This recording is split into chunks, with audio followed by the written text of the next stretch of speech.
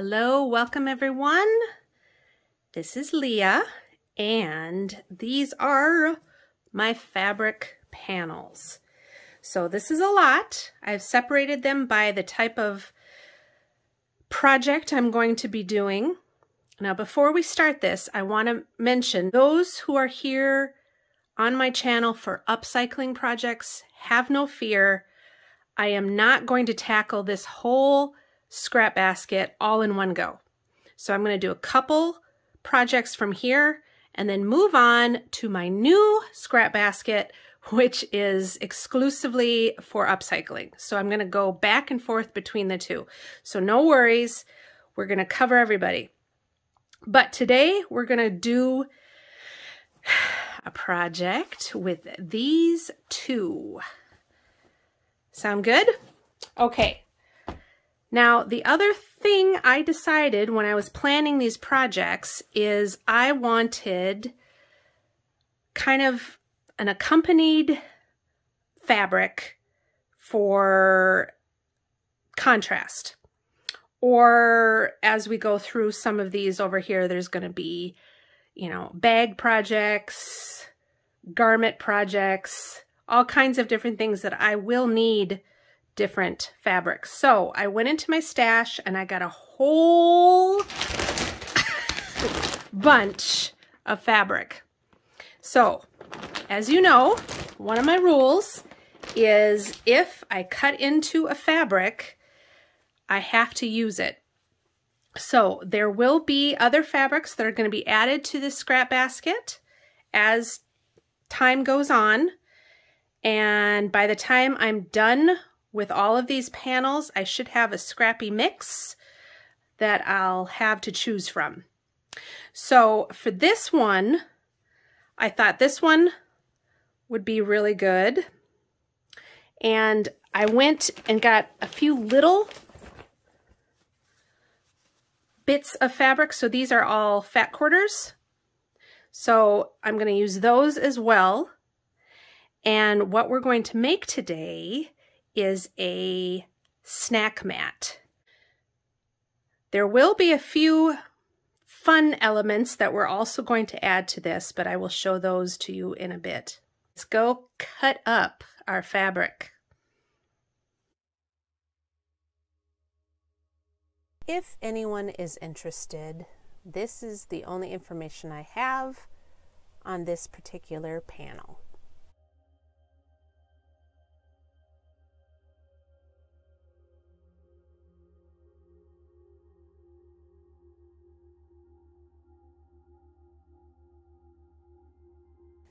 I find it much easier to cut up panels with a scissor than a rotary cutter. It's just too hard to line things up. I'm making the prototype with you today, so when I was doing my cutting, I wasn't exactly sure the measurements. So I'm just going to rough cut all these squares at first, and as we go, I will make that clarification for you as far as the exact measurements. Decided to take you along on one of my batch cutting journeys. I'm obviously only going to be making one of these mats with you today, but I just decided to go ahead and cut everything all at once. So I'm going to cut my sashing at 1.5 inches, and that way my sashing will be 1 inch between my 4 blocks going vertically and horizontally. And I'm going to mix and match with all of these, so I'm going to have both these orangey colors. And for my contrasting block with the other two smaller flower blocks, I'm having this stripe. And for right now, I'm cutting this at 3 inches, but again, I'm going to adjust that in a bit.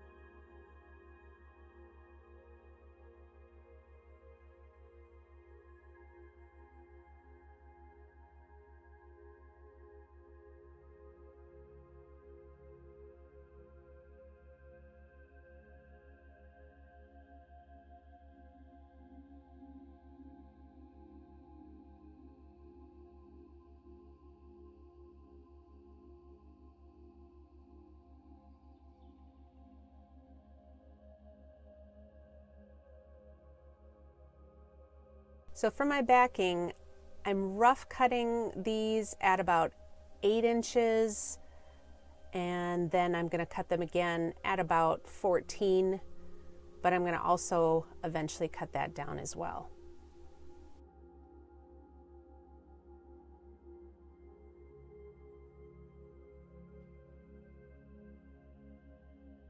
We have backing, we have sashing in 2 different colors.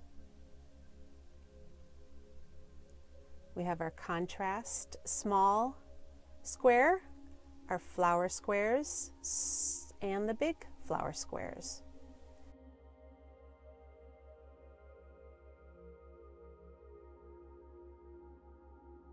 And of course I have my little pile of scrappies. I'm going to be using fusible fleece. I just find it's a really good weight, and I can control my fabric by fusing it on one side for any kind of mat or mug rug or coaster. So this is my final layout. My big flower square on the left with my 4 smaller squares and sashing. And I'm going to use this variegated star thread.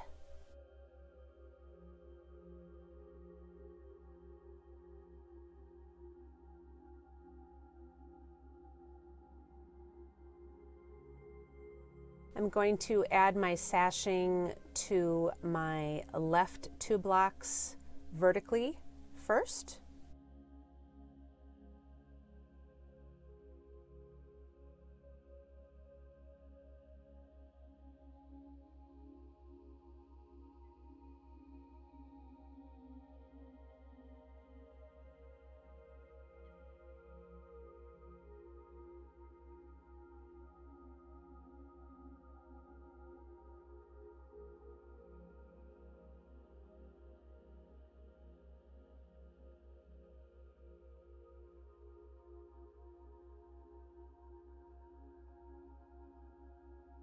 For measurements, the small squares are 2 3/4 inches, and my big square is 6 inches.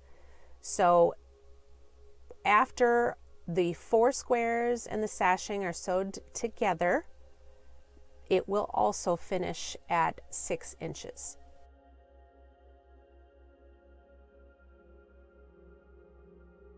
And now I'm adding the right 2 squares.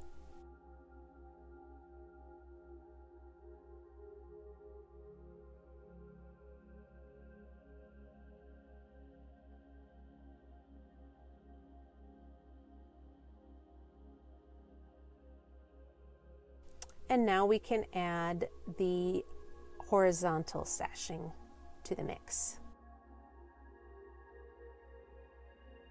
And all my seams are 1/4 inch seams.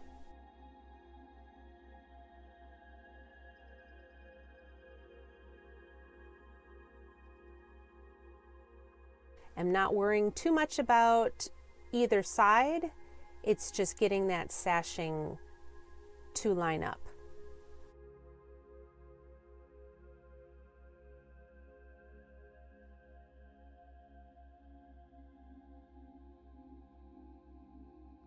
And everything's pressed and trimmed, and now I can sew the 2 blocks together. And I am just going to sew it right to the fusible.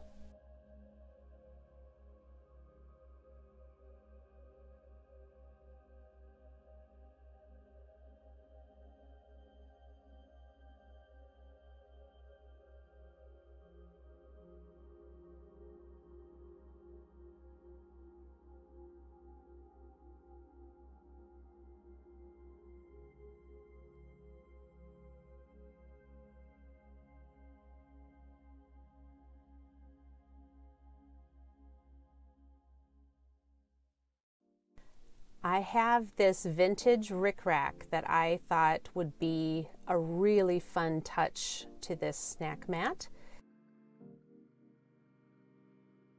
So I've measured out approximately 1.5 yards, and I'm going to add it in several different ways.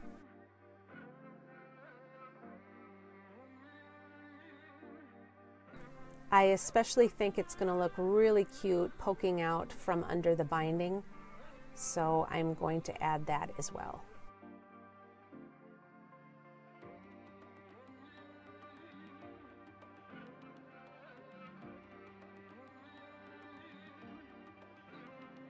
We're also going to do some embroidery, so I started with one, but eventually, as you will see, I've decided to add 3 different colors of embroidery.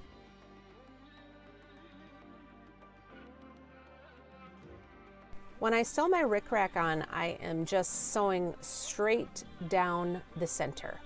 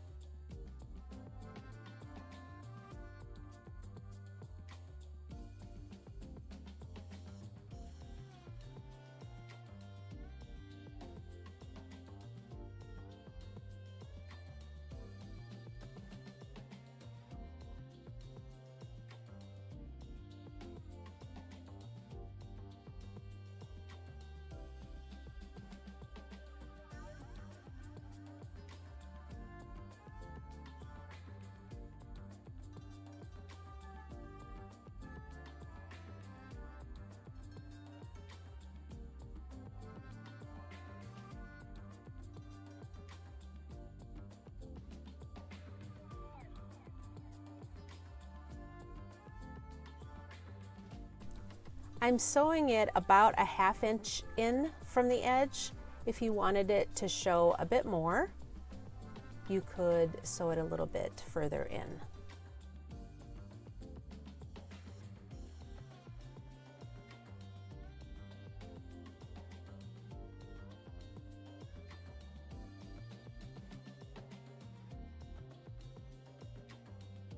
The corners will be covered by the binding, so we don't have to have any fancy looking corners with the rickrack. So I'm actually just cutting it off on one side and then starting again on the next.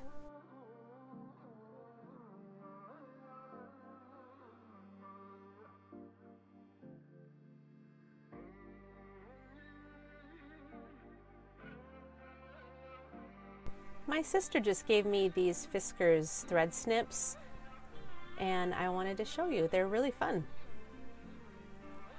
I'll add them to my Amazon list down below.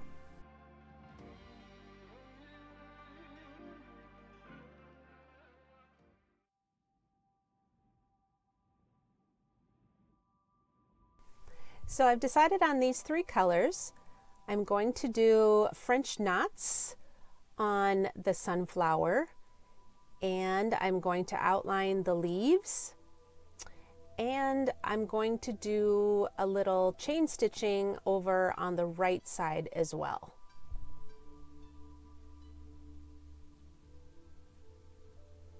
I think that just doing some French knots around the petals will leave plenty of room for your mug.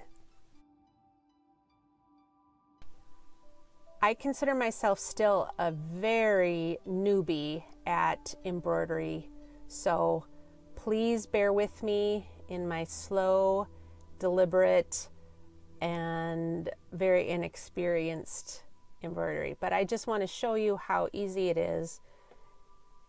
I just kind of repeat the steps in my head, sometimes out loud. For French knots, it's just a matter of looping it twice and putting it through the same hole, and also holding that with my left hand so that it doesn't get too loose when you pull it through.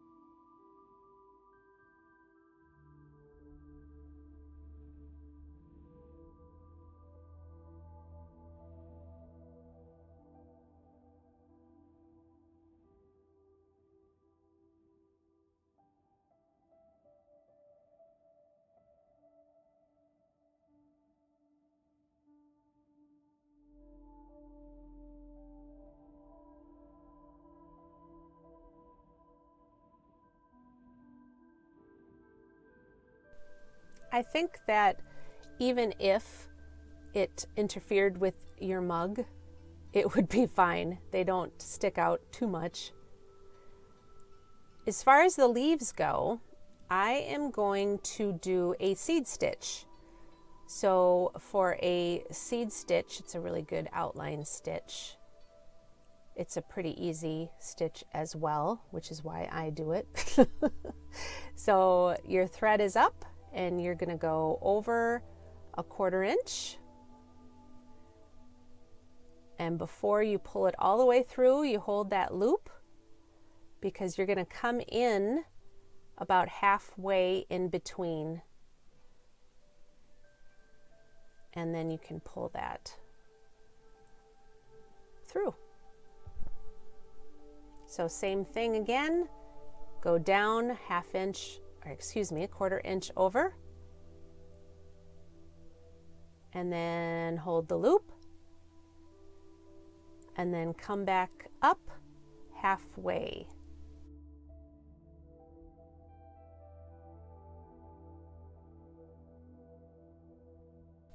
So say it with me, 1/4 inch over, hold the loop, come back up in between, pull it. It really does help to say it out loud.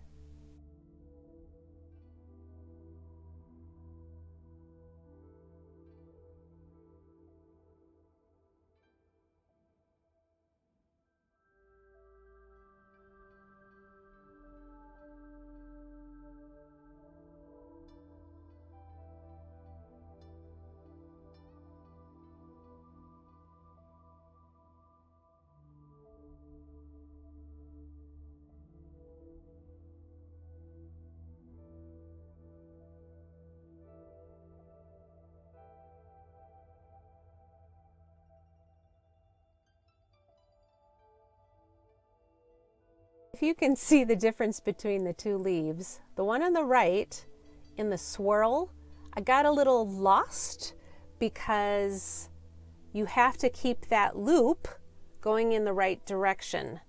I kept switching directions, holding the loop as I would go around that little swirl. So I got the hang of it on the left side, and that looks much nicer.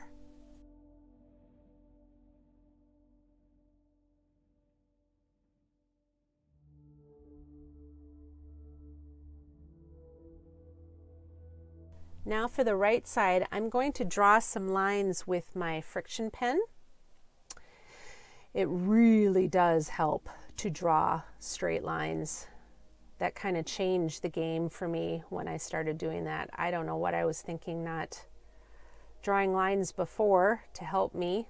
That's why doing the panels and following a design is so much fun with embroidery, because you don't need to worry about your design. You just follow the lines of the design, or you draw it on yourself.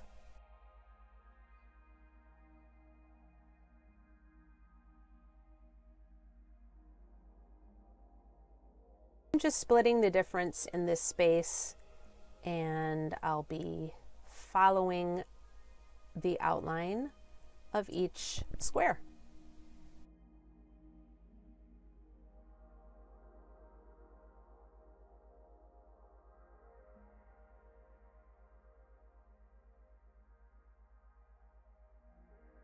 This side I am doing a chain stitch, and this one's a little bit more difficult, so I had to have lots of practice.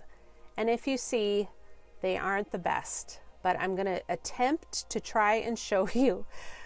Again, this part is not a tutorial, but it's a demonstration of a beginner. So let's try to say the steps together yet again. So you have your thread on the front side, and you're going to go back through the same hole, or at least close to it, holding that loop yet again with your non-sewing hand.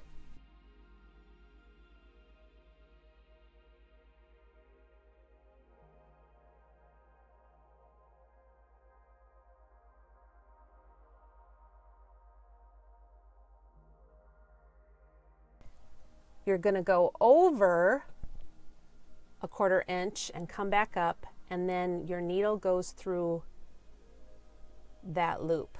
And you're going to pull that, not too tight, but just so you can see that little chain. Now you're going to go back through or close to that same hole, hold the loop, come back up a 1/4 inch away, go through the hoop or loop, pull it. Go back down through the hole, hold the loop, come back up 1/4 inch away, go through the loop and pull. So I just keep saying those things because otherwise I get confused.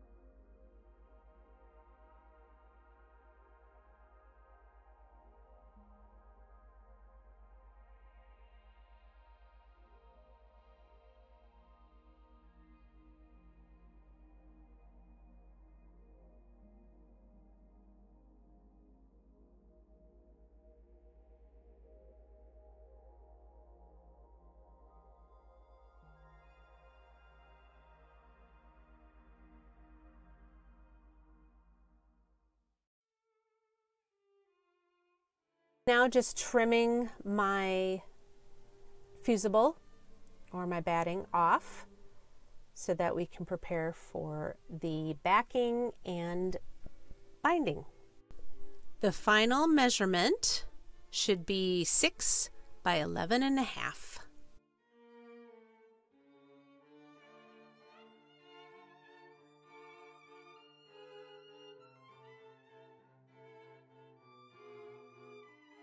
I'm going to trim this backing down now in preparing my binding to 1 inch all around my mat.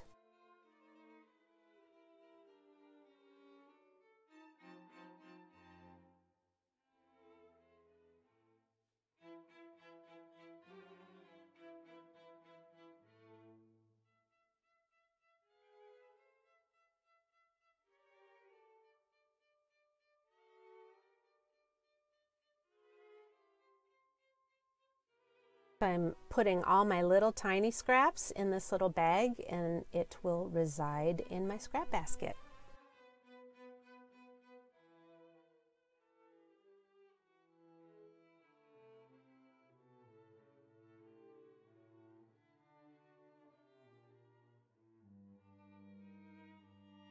The first thing I'm going to do is just fold up my corners just to meet the corner of the mat and finger press that so that I have a crease.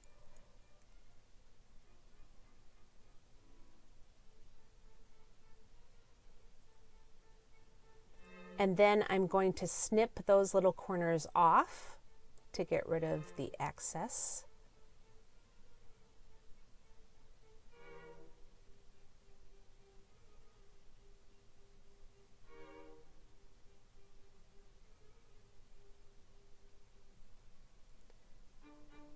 And now I can fold up the rest of that corner. And if you find it easier to finger press or glue based or press, however it works for you, you just want to fold that binding or the backing in to meet the mat. And your corners should meet perfectly. I was using a little glue-based just to help that process out. I couldn't find my Elmer's School glue, which is what I prefer, because it's so light and it doesn't gum up your needle at all.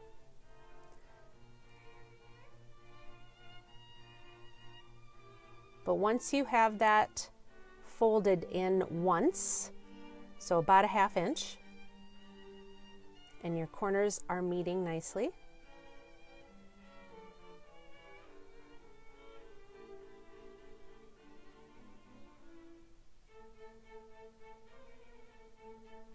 now you can use however you want to, again with glue basting or just with seam tape or whatever. You fold those corners up onto the mat first,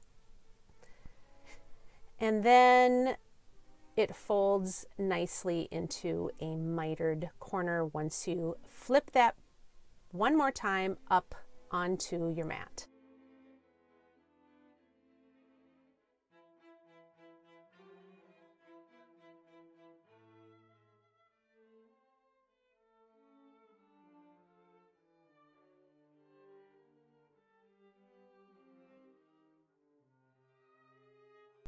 And one last step, and that is to sew your binding onto your mat. You can do a decorative stitch here, you could hand stitch it. I'm just doing an edge stitch, top stitch here.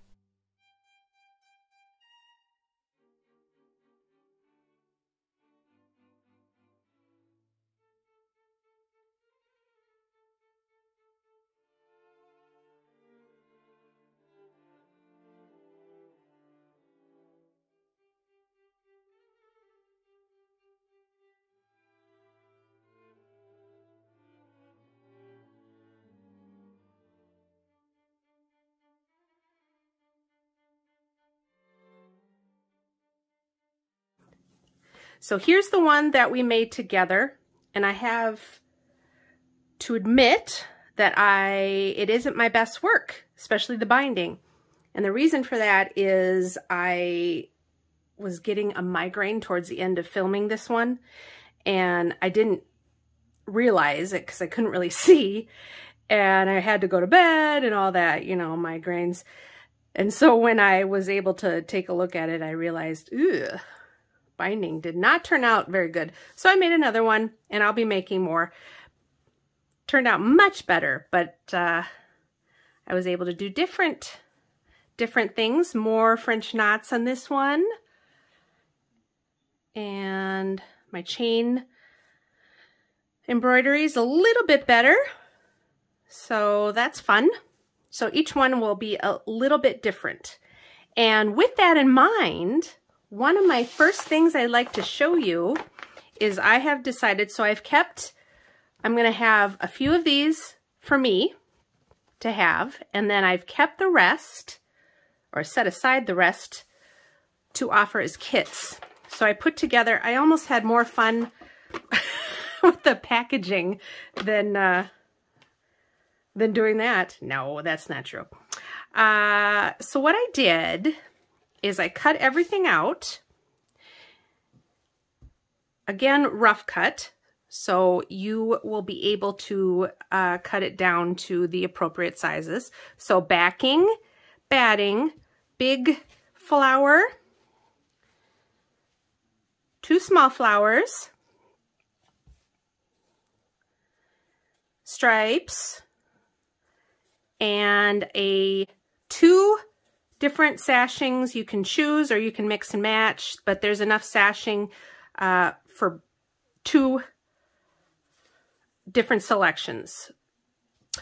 And I had these little wood thimbles, and so I did 1.5 yards of rickrack, and then 3 different colors of embroidery floss.